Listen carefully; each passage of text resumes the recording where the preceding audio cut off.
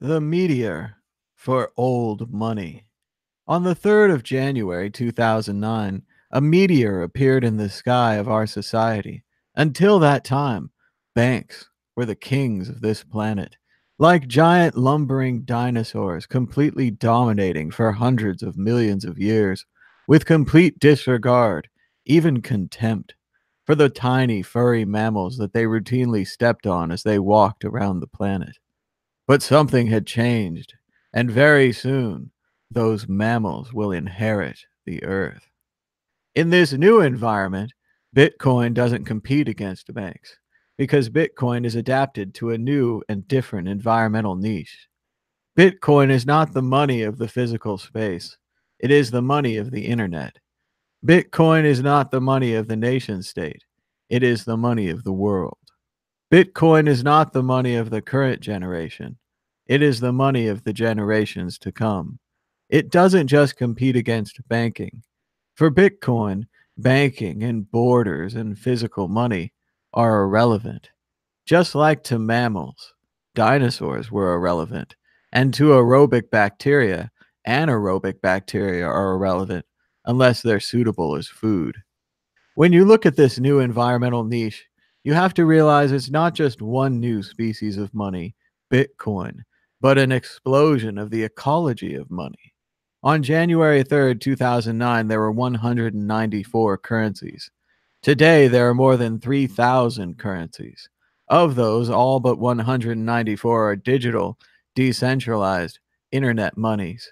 They're the new species that lives on the internet. Most of them will go extinct.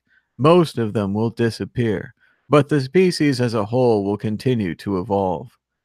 When you look at the evolution of money in this environment, you have to realize that there are many factors which will affect this evolution. One of the factors is us, human beings. We give these things life. The evolution is not evolution by random mutation. It is directed evolution by designers. In this room, there are people who are directing the evolution of these new currencies. In doing so, they're responding to environmental stimuli, supply, demand, the needs of customers, the applications that they have in mind, untapped markets and opportunities into which traditional currencies can't fit. They direct the evolution of these currencies in order to take advantage of these new niches. But there's also a broader environment because at the same time, these new currencies are evolving. Old currencies are in crisis. We are now facing an unprecedented currency crisis around the world that is affecting hundreds of currencies and hundreds of countries. It is affecting every central bank. We are in an environment that hasn't existed during the last 200 years. When I was growing up and studying some basic macroeconomics, economic orthodoxy said that the lowest you can go with interest rates is zero, and that you could never go there, never go full zero. And now, 20 different central banks are at zero, not just temporarily, some of them for 8 years, some of them longer. I think the Japanese bank is the longest at zero. Some of them have also gone negative. Never go full negative. Until a couple of years ago, that was unthinkable. Oh, there's some good parts in the next one. Serving the majority. Bitcoin is not going to destroy the central banks. Bitcoin doesn't give a damn about the central banks. Central banks are doing a pretty good job destroying themselves. Oh, hello there. I didn't see you guys come in. Welcome to Bitcoin Talk Show. I was reading just a little bit there from Andreas Antonopoulos' The Internet of Money, Volume 2. Bum, bum, bum. Available at Amazon.com and bookstores near you. Check it out. But like Andreas was talking about, Bitcoin really is a meteor for the old money. And it's funny now to have all these smaller meteors hanging around as well. Like he says, some of them will survive, some of them will die. I think he claims they're all decentralized and they're all internet monies, but I don't think all the internet monies are quite the same. Some of them are more Bitcoin than others. Well, let's get started today on Bitcoin Talk Show. Today is Saturday, September 1st, 2018. My name is Thomas Hunt, and here's what's happening today in Bitcoin. The price of Bitcoin is up 2.6% in the last 24 hours. Pow! With a last of 7,198, a high of 7,210, and a low of 6,969. That's $1 for 13,870 Satoshis, well on the other side of the 15,000 Satoshi barrier. Let's give this sucker a spin. Actually, today, here are the top 10 altcoins sorted by volume against the price of Bitcoin. Ethereum up 3%, Bitcoin Cash up 12%, EOS up 3%, Litecoin up 3%, Dash up 10%, Ripple up 1.25%, Ethereum Classic down 1.25%. Dogecoin rockets up 36% and joins the top 10 in volume for the first time since we've been monitoring altcoins. We've also got Zcash up 4.5%, joining the top 10. Qtum, Ontology, Tron, all left out of the top 10, but also showing 2%, 4%, and 3% gains, respectively. Everything's up. Let's check the top distributed applications. It is a weekend, so we should see some decline. IDEX still maintaining above 2,000 active users on what's now being called a token exchange, not just an exchange. Fork Delta in second place with about 1,000. CryptoKitties in third, but 400 users. Who cares, really? Bancor behind that with 300. POW, 3D, 300 as well. Ethereum on, FOMO 3D, rounding out the 300 club. Still much less than 5,000 daily active users for the top 10 distributed applications. Looks more like maybe just about 4,000, maybe in the 5,000 range. So certainly not more than that. Looking at the most active blockchains, we have a change here on the active blockchains. I was about to say EOS, BitShares, and Steem, or EOS, Steem, and BitShares, but now we have EOS, Bitch. Bitch moves into second place as a very active blockchain. I've heard of some stress testing. They are at 61% capacity of the Bitch blockchain. Following that is Steemit, BitShares, Ethereum, and Bitcoin pushed out of the top 5 by the raging Bitch. Checking at the Ethereum transactions, they're still at 100% capacity with 64,000 unconfirmed transactions. So if you're waiting, just wait longer. Bitcoin is at 47% capacity. Operators are standing by. Our Tallycoin fundraiser seems to be stuck. I'm not sure this QR code is working. Give it a test for us. Our fundraiser has raised 0.0777 Bitcoin towards our goal of $1 million. You can donate now with your Bitcoin wallet. It even takes SegWit and all those things.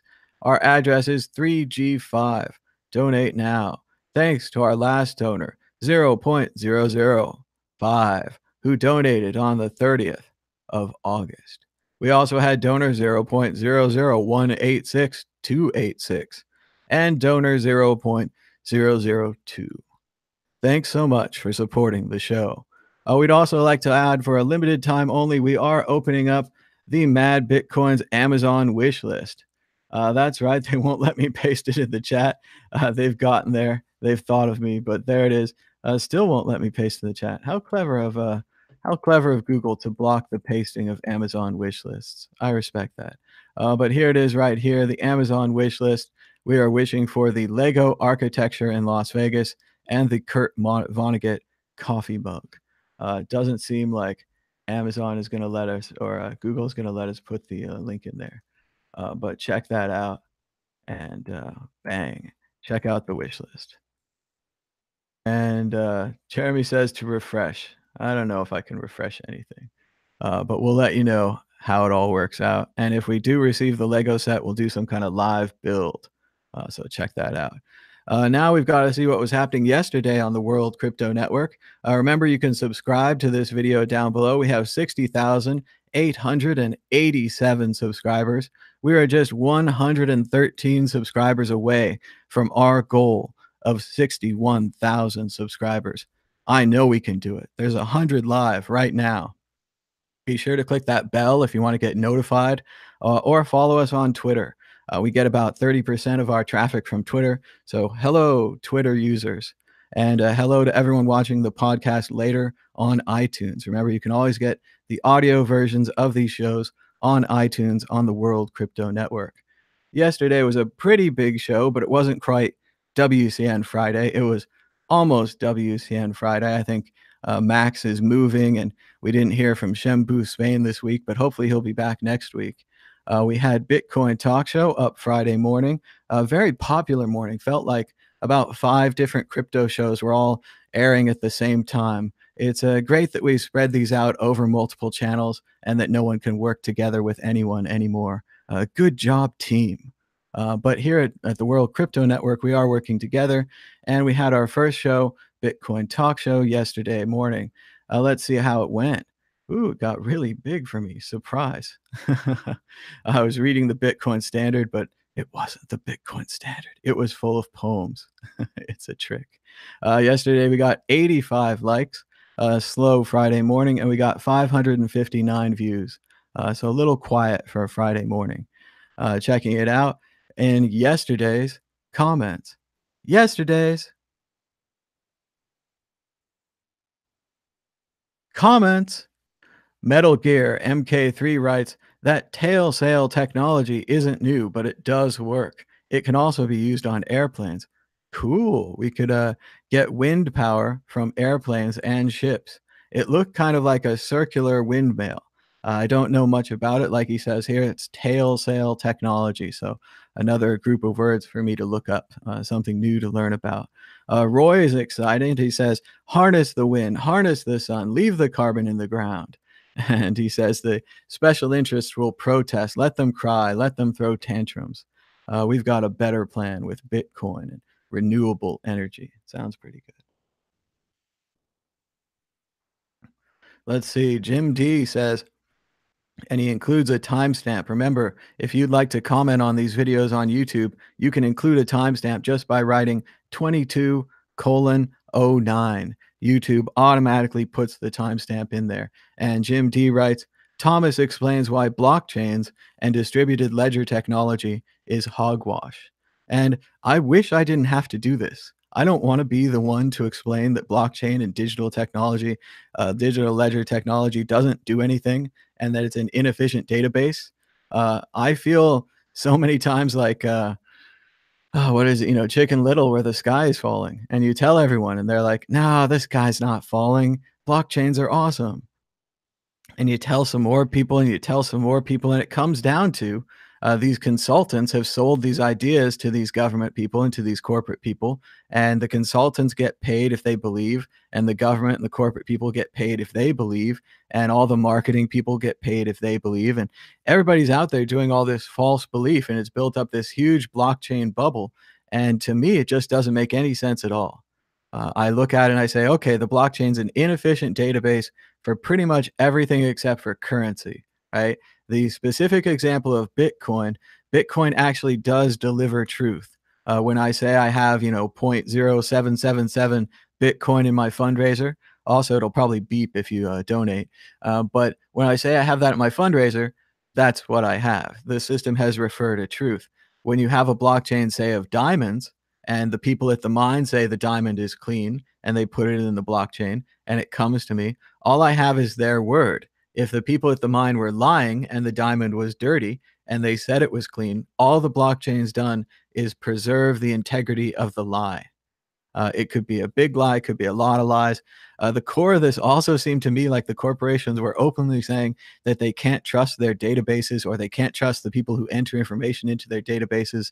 The only thing that a blockchain really even kind of protects you from, if you're mining it internally, if you're the only one who mines it, is workers or employees changing the data. So there is some, if you have a rogue IT department, you're kind of protecting against that, but not quite as well, because you're mining it internally. So in that way, there could be controls and things set on there. So it seems very strange that all these people are caught up in this delusion and that it's gone this far.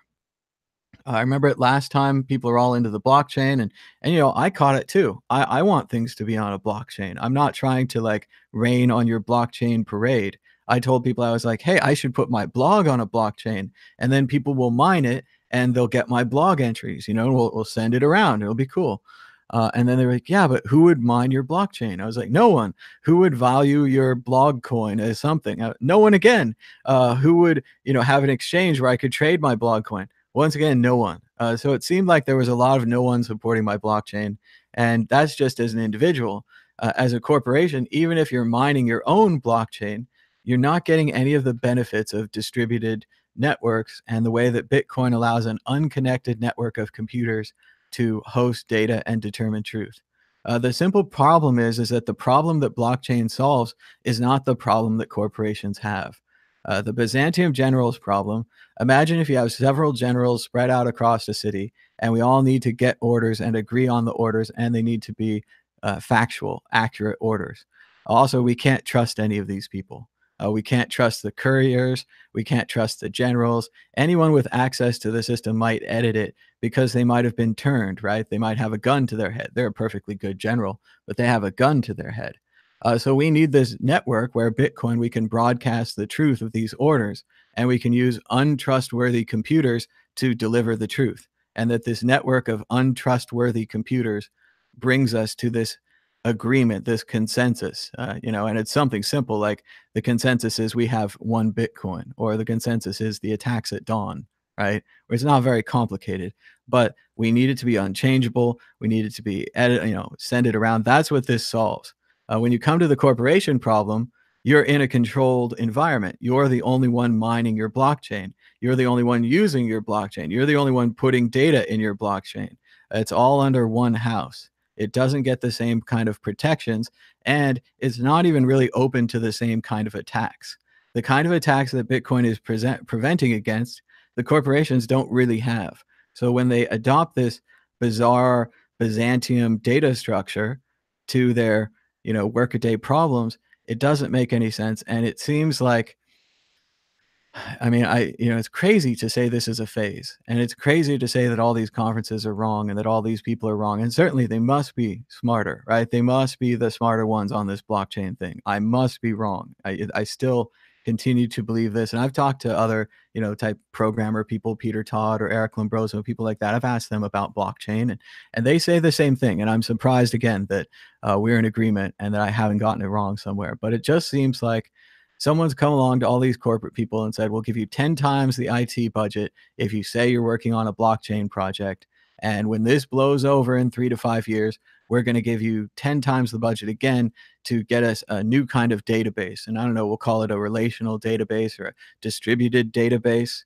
Maybe it's just a distributed database technology, because that seems like all they're really talking about. They're not talking about building a censorship resistant network. Right? Your network problems are different. You're an internal guy, you're working for Blogger. You need to make a bunch of servers that work together to host a Blogger, right? To serve up the data. You're a Bitcoin guy, you're trying to host a Bitcoin network.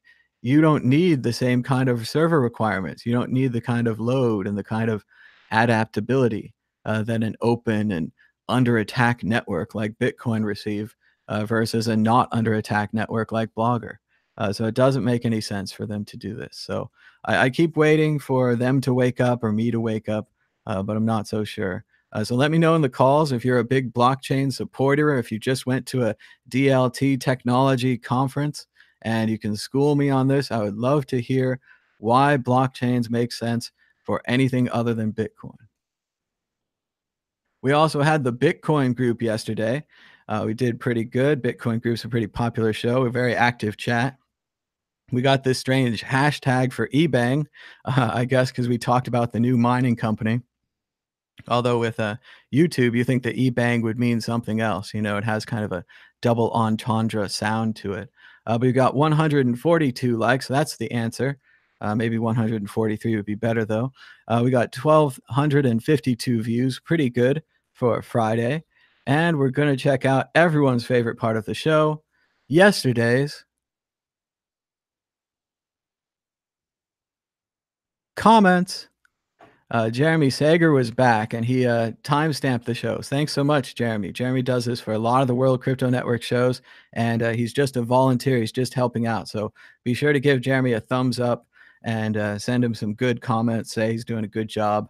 And remember, you can timestamp anything you want to in the show. If you agree with it, if you disagree with it, you can put a little timestamp in YouTube, and you can help create the archive of the World Crypto Network. B. Eldwine likes the show. He says, I continue absorbing the information. I like people from different disciplines, history and linguistics in this case, converging in Bitcoin. Different perspectives are simply enriching. Thank you very much. And it was a great chat with Gabe yesterday, Gabriel. And he's big into music. He has a big background, like he says, in linguistics and advertising and a lot of different fields. And it was great to chat with him about Bitcoin yesterday. Max said, thanks, guys. Very interesting show as always. Now, when Moon.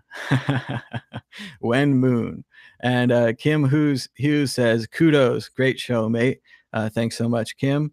And at 18 minutes in the show, he asked, why haven't we seen a blockchain token to fund a white paper that glows in the dark like fiat? Until it is held up to the light, I can see a QR code for Bitcoin.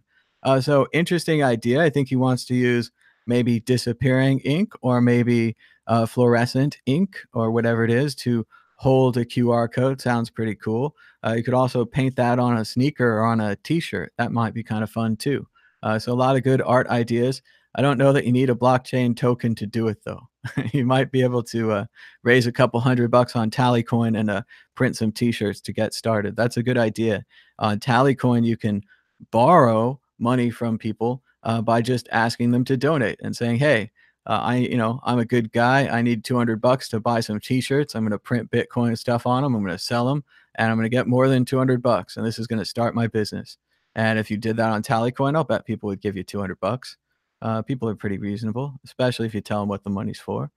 Roy Westberger says, we need a blockchain coin, not a coin with a blockchain. Wait, strike that. Maybe we need to reverse it. Hodl B says, both these guys are top notch. And Blackbird Garden writes, quality Bitcoin group, Thomas and Gabriel. And Royhan's a fan of Digibyte, I guess. So here's to spam. But thanks so much to everybody who commented. And if you want to be a part of yesterday's comments tomorrow, you just have to comment. Yesterday's comments. That's what it's about. Yesterday on Bitcoin Talk Show, we went over and checked out the new Wikipedia entry. We were glad to learn that Royce de 59 is considered to be a hero of Bitcoin after mentioning the cryptocurrency in Not Alike, the song from the new Eminem album Kamikaze. And as he said yesterday, everyone used to be biting nickels. Now everyone's into Bitcoin. So times have changed. As Ian DiMartino writes, I remember everything was about to collapse. The community was fighting. Blocks were full. The price was down. The CIA was assassinating our best people. Paycoin was taking over. Then Not Alike came out. And the next thing I knew, we all had Lambos. Great story from Ian DiMartino. CoinDesk had legitimate breaking news and actually used the tagline correctly. It was breaking news yesterday that the Ethereum developers met in a meeting, not unlike the Federal Reserve or the creature from Jekyll Island, and they decided instead of delivering 3 Ethereum a block, they would deliver 2 Ethereum a block. Just like Moses coming down from the mountains with his stone tablets and his interest in the company that made stone tablets and his pre-mine full of stone tablets. And Moses said, there will be less stone tablets. It was a beautiful moment. Apple orders the Coinbase wallet to remove crypto collectibles. It looks like Apple is tightening the rules on altcoins that represent items in game. There's some kind of dune buggy game. You can get items for it. They could have an altcoin, and apparently it was part of the new Coinbase wallet. So crypto collectibles on the run. Also, another good chance for them to get some free publicity, of course. Remember, you want to be controversial. CryptoKitties, it was kind of a good thing that they crashed Ethereum, right? Everyone who knew about Ethereum knew about CryptoKitties the minute they crashed the whole network.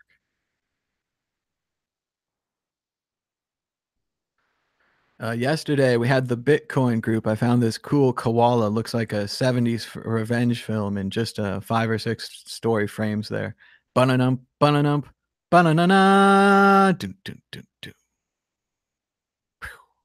It's a great one. A Pompliano is back on Twitter, and he writes, "We had a big." This guy loves lists. He's big into lists. A big week in crypto. Lloyd's of London insuring crypto. Nice. Hubai bought a public company. I didn't hear about some of these. Line launched a cryptocurrency. Okay. Morgan Creek launched Index. Sounds good. Eminem track shouts out to Bitcoin. Now you're speaking my language. Now I'm excited. Yahoo Finance adds crypto. What's a Yahoo? China cracks down on crypto. Is it 2013 again? I gotta check my watch. SEC may change accreditation laws. I'll hold my breath on that one. Meanwhile, they're having trouble on Twitter because Craig Wright, the alleged Satoshi Nakamoto, has unfollowed Roger Ver. People are speculating. They say Roger then also unfollowed Craig Wright, but it may be that Craig Wright has simply blocked Roger Ver, and that the once two great friends combined with their pal Jihan, the three musketeers of Bcash, are falling apart. Craig Wright's going his own way with Bcash Satoshi's Vision, which is going to have a 128 meg empty block, whereas Bcash, not Satoshi's Vision, is only going to have a 32 meg empty block. So the battle of the empty blocks continues as we have no choice but to reference Swift again with first the Yahoos, and now we have those, what were they, the Brombignagians and the Brambignagians or something, but one of them cracked their egg on the side, which is the right way to crack their egg, and the other one cracked their egg from the top, which, as you know, is wrong. And for this reason, they had hundreds of years of war and killed and hated the other. And of course, Swift was talking about religion. But that's practically what we're talking about here as well, with Satoshi's Vision being romantically linked again. Craig Wright, if he really was Satoshi, if this was Satoshi's Vision, Roger and Jihan would have to go with him, right? From a biblical perspective, if this is really the return of Jesus Christ and he's back, Roger and Jihan have just turned their back on the one true Satoshi. Sorry, Jesus. I mean, Satoshi. Anyway, it's all happening out there. Meanwhile, Peter Todd is out somewhere in Canada living in a tent, looking at mountains and snow. Very Canadian of Peter Todd. Way to go, Peter. He says he's spending his nights implementing new op codes from Bitcoin Cash. Never without a joke, that Peter Todd. I'm kind of enjoying the new Tom Clancy Jack Ryan TV show. Certainly, Amazon advertised it to me absolutely everywhere. And seeing Jim from The Office, suddenly incredibly fit, out there challenging the world, impressing people. Slightly nerdy guys can be smart and violent too. I don't know. It's an interesting show. Of course, I read all the Tom Clancy books back in the 90s, and big fan of his. Glad to see he's still producing work after his death. That's an impressive trick. Not much in common with the old Jack Ryan books of the Cold War, as of course Jack Ryan is now fighting the war on terror. And no, it's interesting still, though. I mean, they introduced this character that we know is going to be Jack Ryan's love interest, and they introduced a character that represents the say James Earl Jones, and this guy is John Allen Greer, or something like that. So they have confusing names, but James Earl Jones, the big character, the heavy in a couple of the movies. Actually, I think he served with several Jack Ryans. It was pretty interesting as the actor kept changing. They even said Chris Pine played Jack Ryan, but I haven't seen that one. The Ben Affleck one was the last one I saw. But interesting stuff, interesting series. Also interesting to see, much like the movie School of Rock, that these normal characters from the 90s have now become archetypes. The way they're trying to make the Star Wars characters into archetypes, where you can tell stories about them forever and that they're just a part of our culture. And, oh, there's always been a new Jack Ryan, like there's always been a new James Bond or a new Batman. These characters are starting to get passed down. and it's getting really complicated when 5 people have played Jack Ryan and 5 people have played Batman, and there's overlap. We're going to get a Jack Ryan that has played Batman or a James Bond that has played Batman. Can anyone play all three together? A Bond, a Batman, and a Jack Ryan? You'd have to be heck of a British accent, I guess. And now we're here. We're here where we are. We're on Bitcoin Talk Show Live.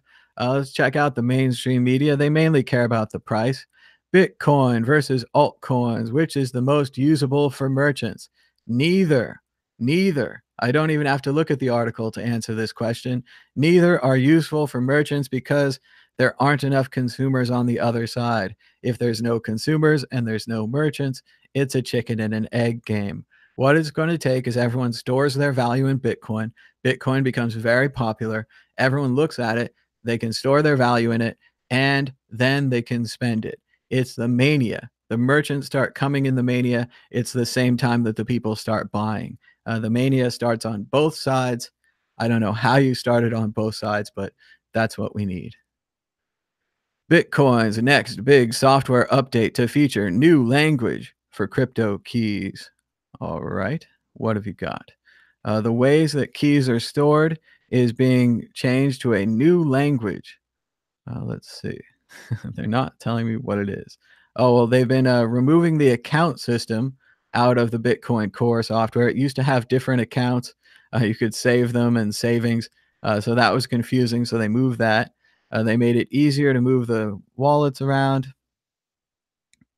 Peter Willey's new language aims to tag each key in Bitcoin, both the public and the private, with a label that can unlock it, changing the way we think about wallets.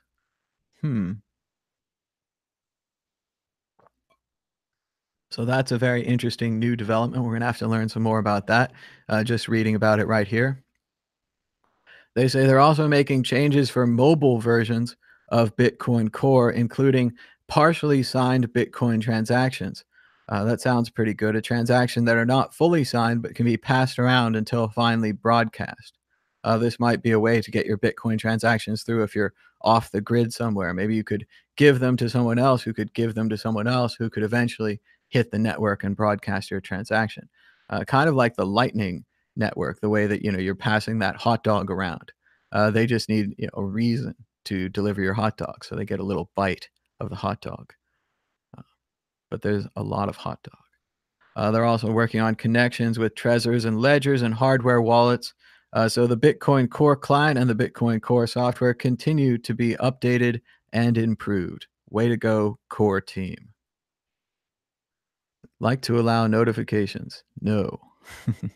Bitcoin's great start of September is over 7K. Where are the bulls heading? Well, I'm sure you can tell me on the chart. Bitcoin bulls are making a strong case. Still not over the high point of $7,700. So keep an eye on that one.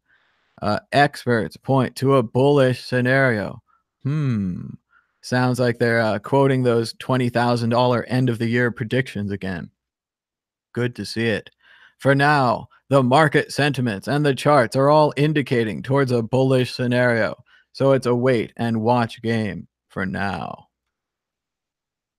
Bitcoin remains range bound at $7,000. Analysts bearish. Interesting stuff from Ethereum World News. And they say Bitcoin has a chance to reach $3,000. All right. I'll believe it when I see it.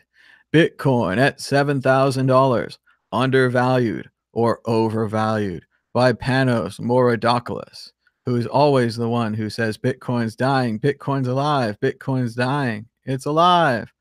And now the price. Bitcoin prices continue to enjoy bullish trend from Forbes, different author this time. Bitcoin prices trending higher, possible market rebound. However, if Bitcoin prices decline below 6,450, it could be a sign that the bullish trend is in jeopardy. This chart could explain why the Bitcoin bubble hasn't fully burst. It's a tulip's fault. And there it is, the introduction of Bitcoin futures. Wow. That's painful. We thought it would go up, and it went down. As always, you can support the World Crypto Network on patreon.com/WCN, where 33 patrons are donating $235 a month to support this show. You can sign up with your credit card for as little as $2 a month. That's cheap. You could also subscribe to support Mad Bitcoins, where our Patreon account continues to move the other direction, with 77 patrons presenting us with $469 a month. We were close to the $500 barrier, but we seem to be getting further away. Or you can donate Bitcoin or crazy altcoins to the QR codes on your screen right now, or at Tallycoin, TALLYCO.IN/1 million. You can find our fundraiser at tallycoin/1 million, where 19 people have donated 0.777 Bitcoin, more than $559 towards our goal of $1 million.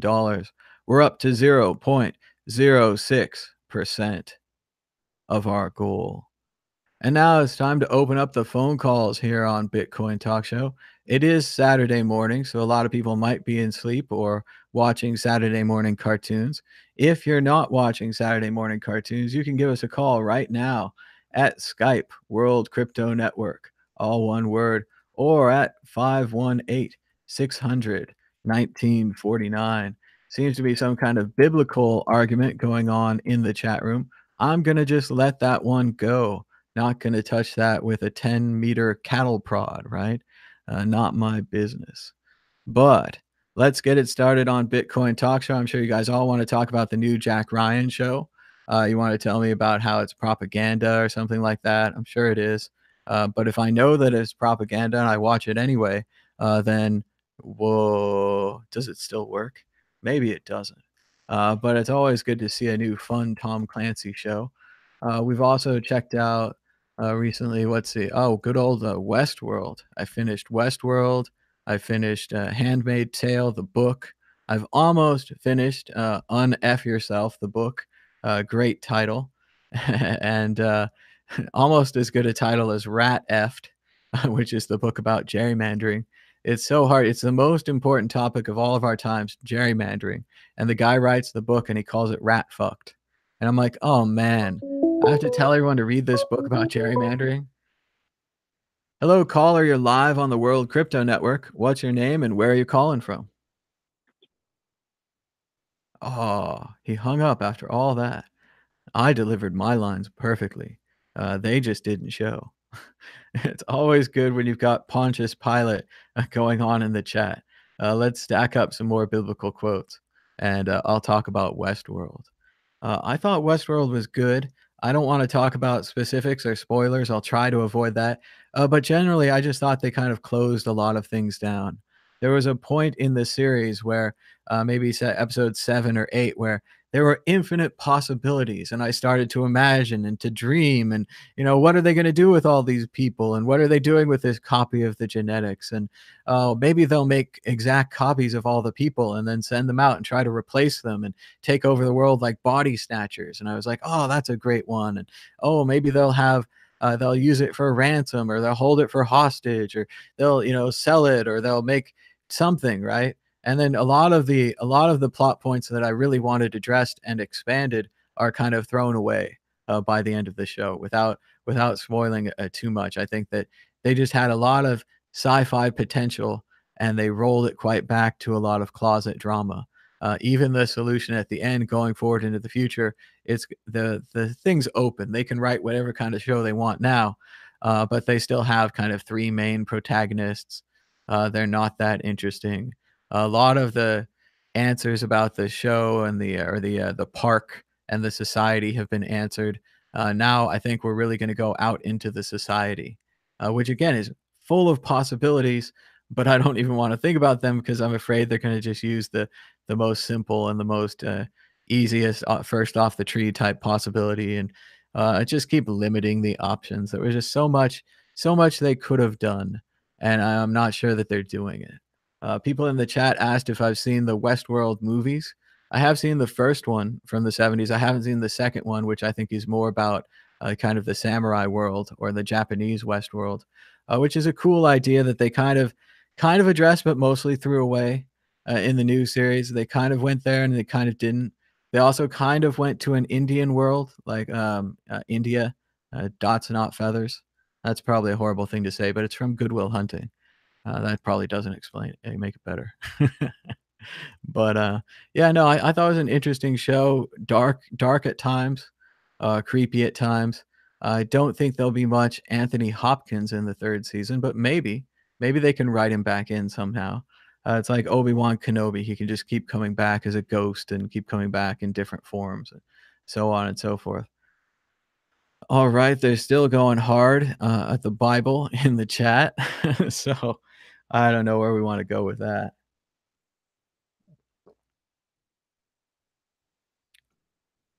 I think historically, the historic growth of Islam was an amazing spread of a religion.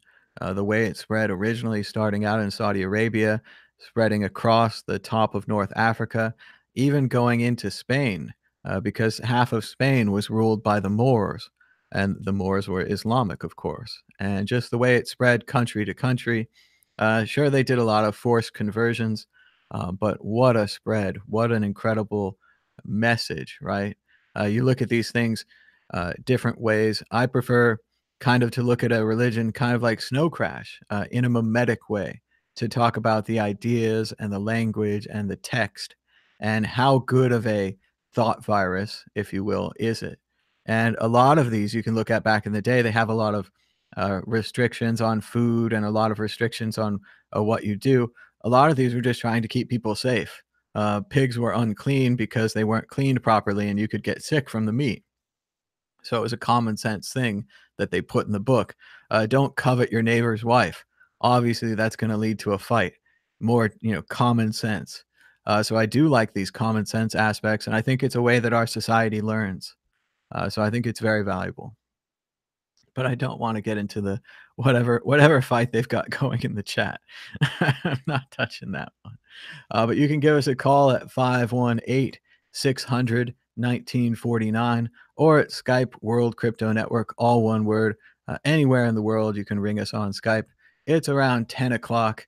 We got started a little bit late, so maybe we'll try to go to 10:15 so that we could, make sure to get at least an hour in. If there are some calls, we could try to stretch it out all the way to 11 o'clock, but we're going to need some calls. Otherwise, I'm just going to talk more about Westworld or I don't know. I've been reading this David Mamet book called Chicago. You're probably not interested in that. I wasn't that interested either for a while. I do like David Mamet. He's a playwright. He wrote the movie Untouchables. Hello, caller. You're live on the World Crypto Network. What's your name and where are you calling from? Hello, Thomas. How are you today? Doing good. You got to turn your speaker down, though. Turn my speaker down. All right, cool. It stopped echoing. Caller, what's on your mind today about Bitcoin? Well, this is Frank Dashwood. Hey, Frank. How's it going? And as far as my thoughts on Bitcoin, I think that if you're in altcoins right now, you're making a shit ton of money. There it is. The magic of altcoins, huh? Oops. Hell yeah, man. Screw that maximalism bullshit. I want to make some money. Yeah, I've seen it. Which one did well for you, Frank? Which one was the winner? Oh, currently XVG. I think privacy is a winner, and they've been picking up some adoption with regard to retailers. So, and something caught my my ear while you were talking, and when you were downplaying the retail end of cryptocurrencies, I've got to really disagree with you there, dude. Bitcoin, peer-to-peer cash, it's in the title. It's meant to be spent.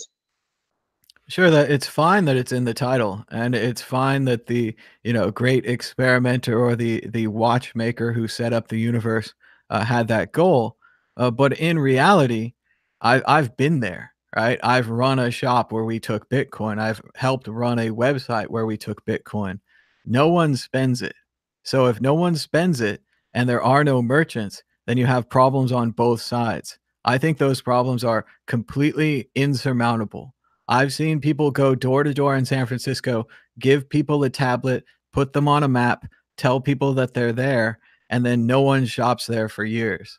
So I think it's been tried. I think the way when it's going to work when there's a mania for Bitcoin, and when the mania drives up both sides, when the merchants want it and when the consumers want to spend it.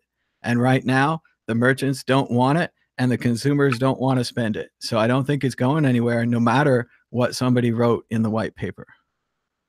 Well, you're talking about things that are temporary.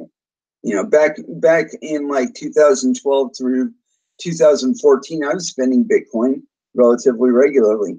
And then it became a little bit difficult to do so because of this whole 1 megabyte block size limit and how that kind of snarled up the network. But as far as using Bitcoin as money or cryptocurrencies as money, there's a value proposition involved, and it is still too much work to mine a Bitcoin to just piss it away on, you know, some whatever, you know, a burger or something like that. It's not quite there yet. But I believe that in the not so distant future, we're actually going to cross the peak on the US dollar, where Bitcoin is going to be worth so many US dollars that you're going to be able to spend it. It's going to be affordable to spend your Bitcoin. It's not affordable to spend it right now.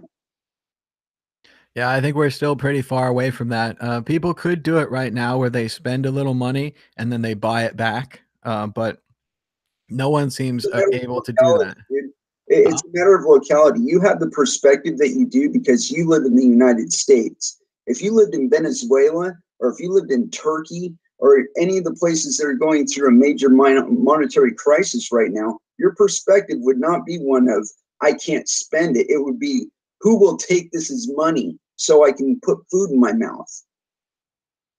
Yeah, but I'm not sure if there's enough numbers or long-term support there to drive up the price of Bitcoin.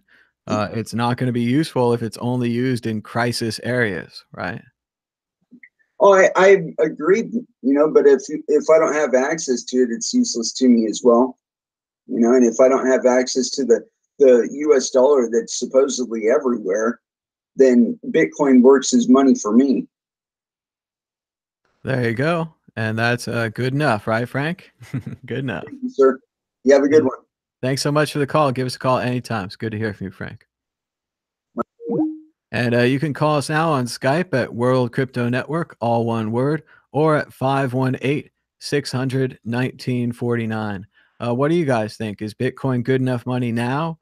Do we need the Lightning Network before Bitcoin really becomes a spendable currency again? Was it spendable in the past, or was that just kind of a special time where not that many people were into Bitcoin? So it didn't cost that much to move it around. Maybe if Bitcoin is more popular, it's going to cost more to move it around. Let's see what's going on in the chat. We're going all the way back. Let's see what's happening. All right, so we were talking about Bitcoin, the dinosaurs, and the possibility of another meteor. Hello, caller. You're live on the World Crypto Network. What's your name and where are you calling from? Hello, can you hear me? We can hear you. Awesome. I'm Mustafa. Hey, Mustafa. Where are you at today? What's on your mind about Bitcoin?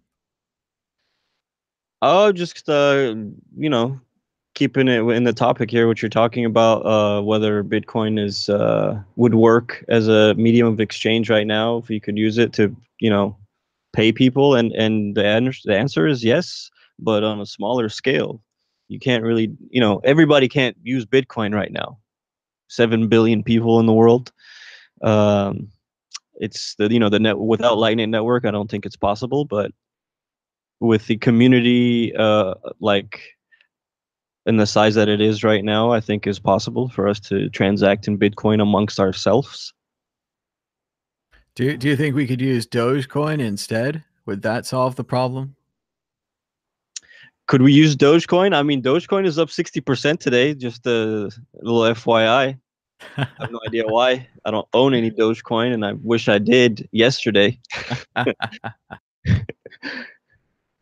Yeah, it's But often the idea yeah, that people mostly put out Dogecoin is there. like super fast, right? It's Yeah, like of course, because no one uses it. Yeah.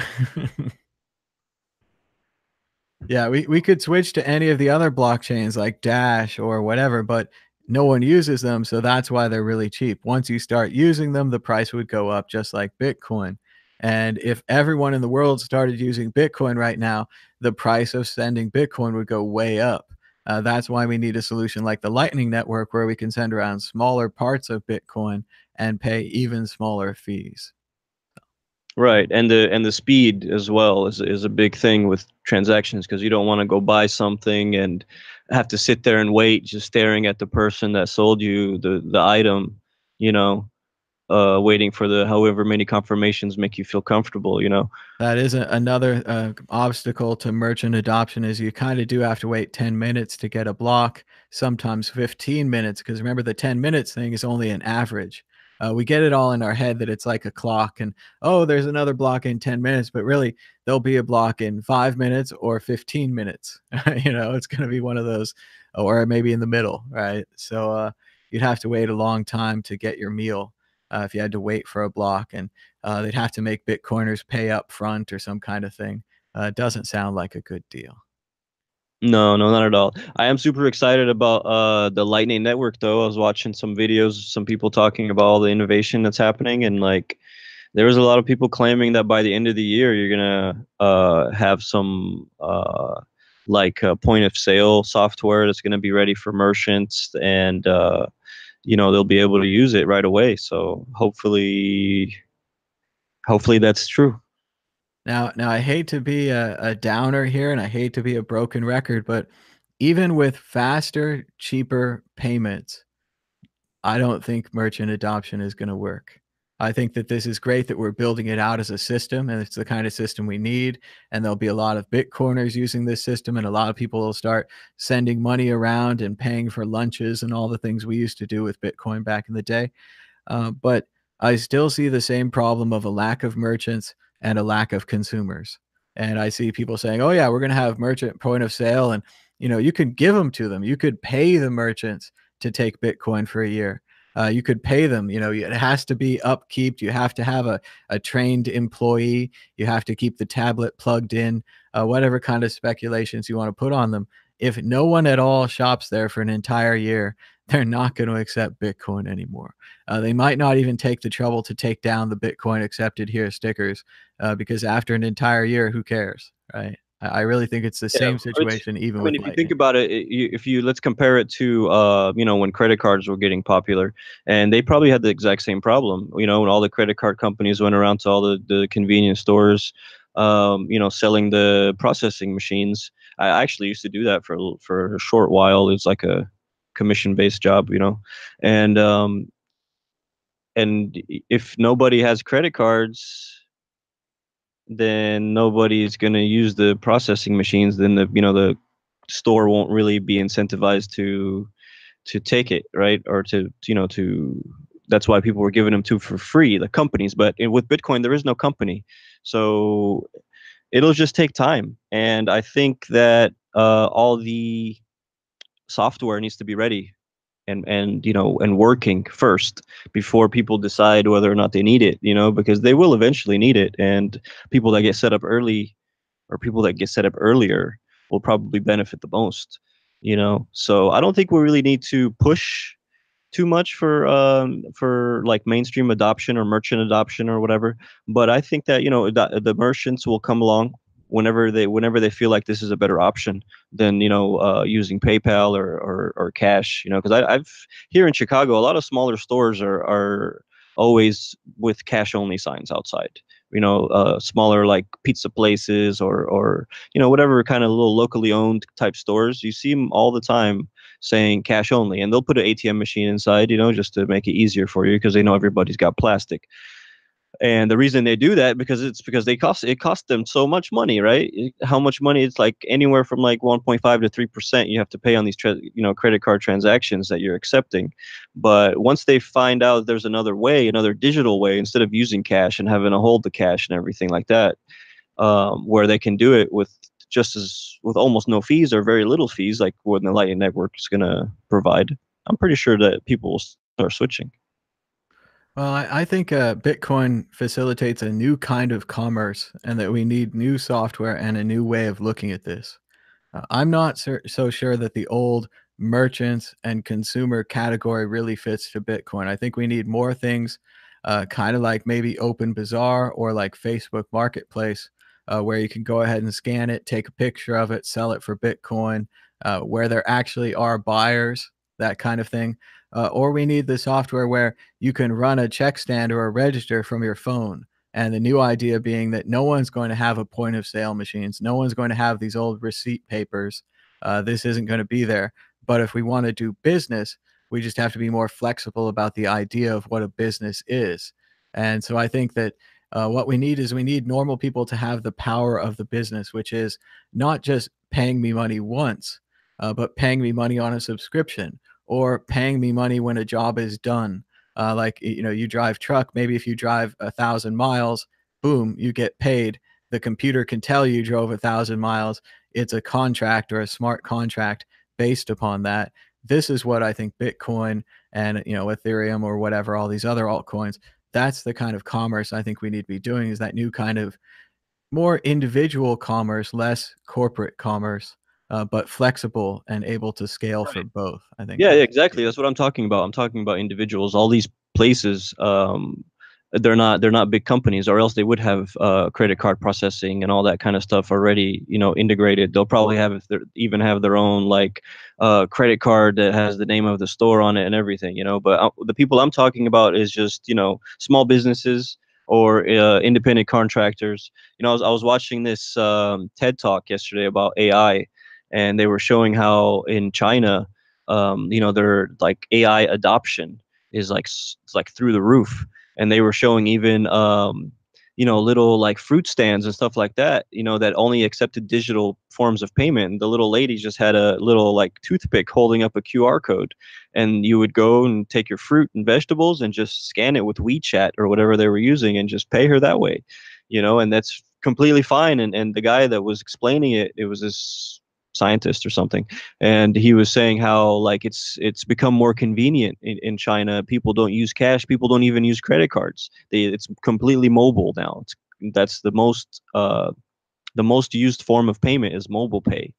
And I feel like that Lightning Network is going to be the key to for people to be able to use Bitcoin in the same way. And I do think that's what's going to happen, is that all these people are going to jump right over credit cards, and they're going to jump right over all of these legacy systems and chip and pin and all of these ideas, and just start holding money on their phones and paying other people who have registers that are on their phones. I really think all of commerce now is going to be this phone to phone commerce. And Bitcoin's great because you can do phone to phone commerce over the internet, right? You can scan the QR code from anywhere. You could send the address in email or text message. It's really great for this. So yeah, I think we're in a prime position, and we're just waiting for it to take off. We just need merchants and consumers and new ideas and all these things to happen.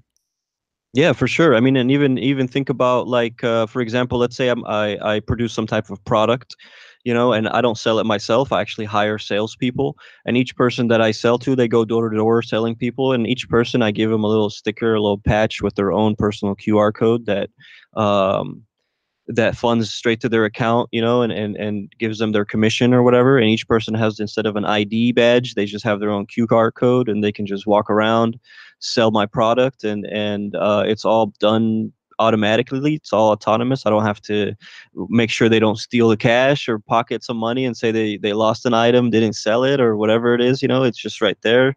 So it's going to be a lot easier, I think. It's going to be a brave, new, exciting world. We'll have to see how it goes. Thanks so much, Mustafa, for your call. Thanks for calling in. Thanks for having me. Yeah, for sure. See you guys later. All right.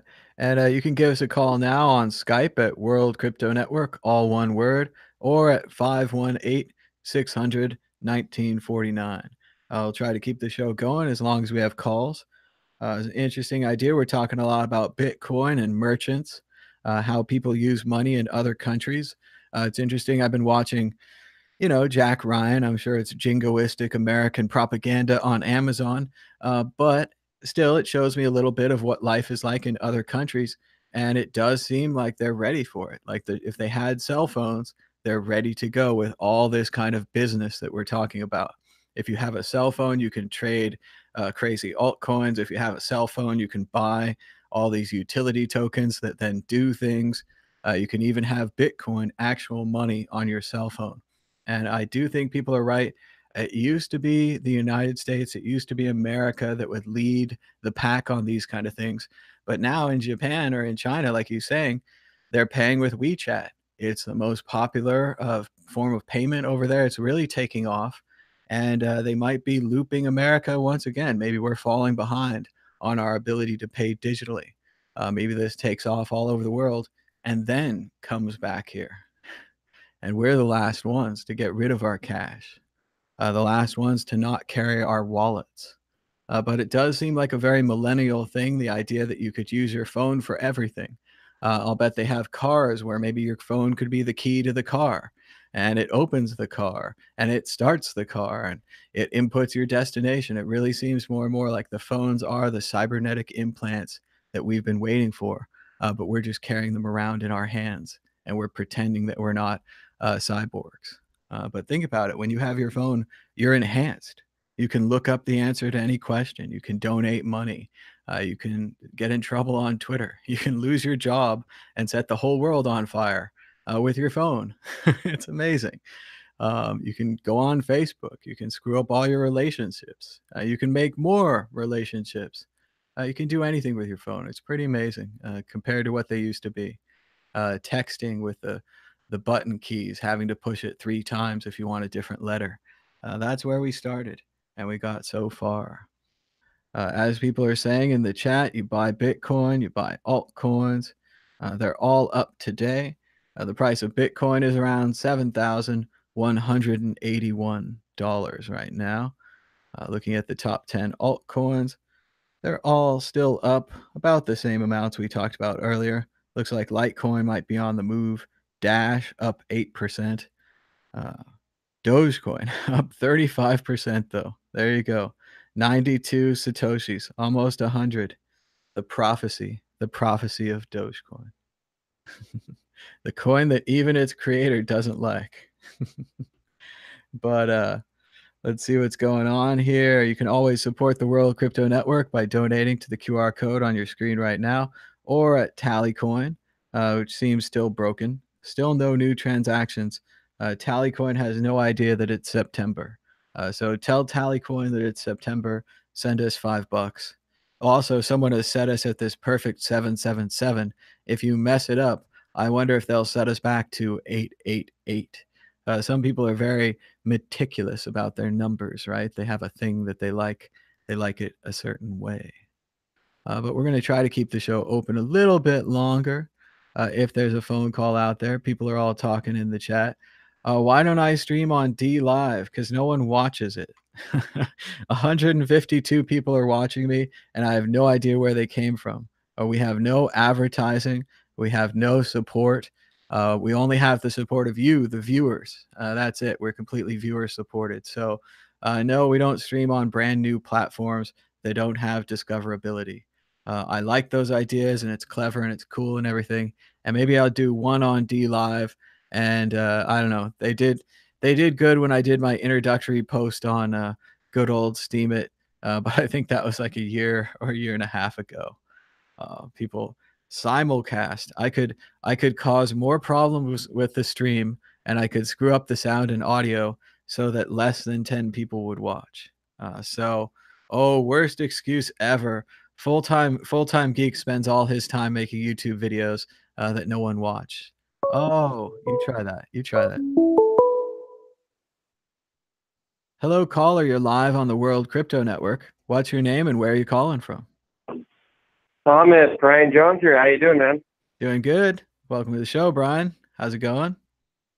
Oh, good. I'm actually just tuning in, and I know it's been a little while since I last called, so I just figured I'd kind of call and chit chat a little bit. It is it is always nice when the markets are up and favorite coins are rallying. It's pretty good. It's pretty good. What's on your mind about what's been going on with Bitcoin lately? Really, I mean, not a whole lot has changed. I mean, I remember the last time we called in, we were kind of talking about I believe we were talking about at least like the BAX and the whole New York Stock Exchange thing. And if you look at, like, what is his name, like Pompeo or something like that, like that guy on Twitter, he always posts like super bullish things about, like the updates weekly in crypto. And there just always seems to be so much positive news and good news in crypto. And one of these days it'll affect the price in a positive way, I definitely think so. We've definitely had a lot of positive news, but still the price they keep keeping it down, and everyone wants it to Mhm. burst back out. And there's always it's funny, there's different times in Bitcoin, right? There's the time when we're below the all-time high. There's a time where we're above the all-time high, and there's a time when we're on our way back to the all-time high. And I think everyone wants to feel in that on our way back feeling, and nobody knows if we're there yet. So. Mhm.